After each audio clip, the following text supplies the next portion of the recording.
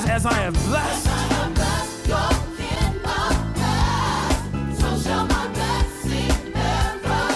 So wherever you go, your family should. Good morning, Metropolitan. We're here at Largo again, this time with an opportunity to share more with you about what is happening at our construction site and how you can be critically involved in what's going on here. You need to know that our construction continues. They're putting the roof on, some of the exterior walls, studding is now going up. It's really beginning to take shape as a building. If you have an opportunity sometime in the next week or so, stop on by, get a hard hat, and go on the site and see what's going on. I try to check it out, every 6 hours or so to make sure nothing is going on that I don't know anything about. Today is a special day because I have a special guest. I feel like Geraldo or, maybe, Dr. Phil or something. But I've got a special guest who's come to talk with us today, Sylvia O'Neill, a member of our congregation who has been a member of our congregation, I think probably as long as she's been in the world. She's the daughter of the late Deacon Maurice and Deaconess Zelma O'Neill. And Sylvia, we're glad to have you. Tell us a little bit about your parents. Yes. Good morning, Pastor Hicks. I'm very happy to be here today.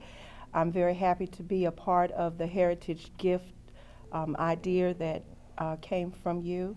I could not think of a better way to honor my parents. My parents were very faithful, loyal, and dedicated members of Metropolitan, almost 50 years each, and they were active, both were active and up until their passing.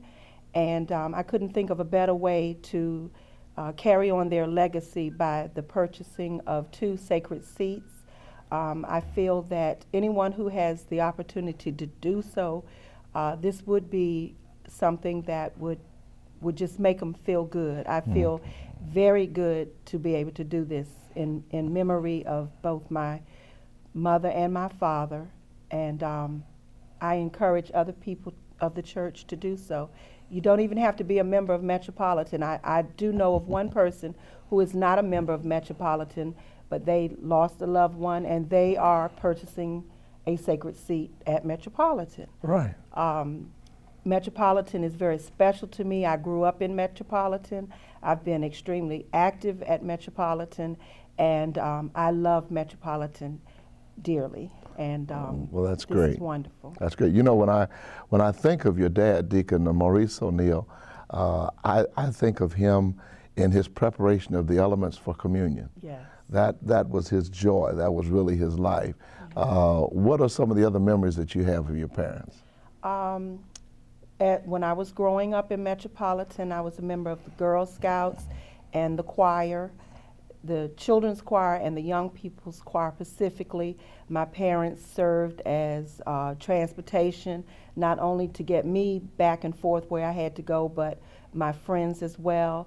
They were very supportive of all the activities that I participated in, and they really loved Metropolitan, and they were very dedicated. And for that, that is why I am who I am today. Wonderful.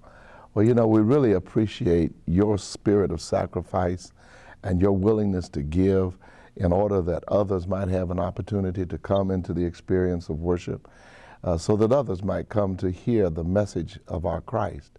And it's because of your faithfulness and because of the faithfulness of other members of our congregation that the church will grow. The construction will continue until it reaches that final day when we're able to march in. And we'll be sitting on a couple of seats that Sylvia O'Neill gave in honor of her parents. Thank you so much, and thank you, Metropolitan, for your faithfulness. And Sylvia, we always have something to say at the end of this little vignette. Metropolitan, it's time. And so now speak life to your children and to their children. Say you are blessed.